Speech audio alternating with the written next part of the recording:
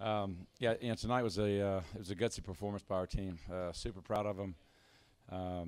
We weren't great early. I mean, that first 20 minutes, I thought they were the aggressive team. They were attacking us. We weren't making shots. I thought that certainly affected our defensive intensity and energy. We tried to correct that in the second half, and I thought our guys responded. We had a lineup there in the second half. When we went small, we played Ryan at the 5. Beion came in and was phenomenal in that stretch. I mean, he was just really, really good. But all those guys, Quay, Parker, Beion, Ryan, all those guys that were on the floor together, Duke there in the second half, I thought they gave us a huge spark when we went with that lineup. And we just kind of flipped the script a little bit in the second half. Our guys responded. We kind of closed the distance on the boards. And defensively, we had a really good effort down the stretch. We started affecting shots. We came up with some stops. And guys made plays and some big shots, which you got to be able to do to win on the road. So proud of our guys. This is a really, really talented West Georgia team. They're going to win games here down the stretch, and they're really, really close. We were just fortunate to be able to get out with a good win tonight.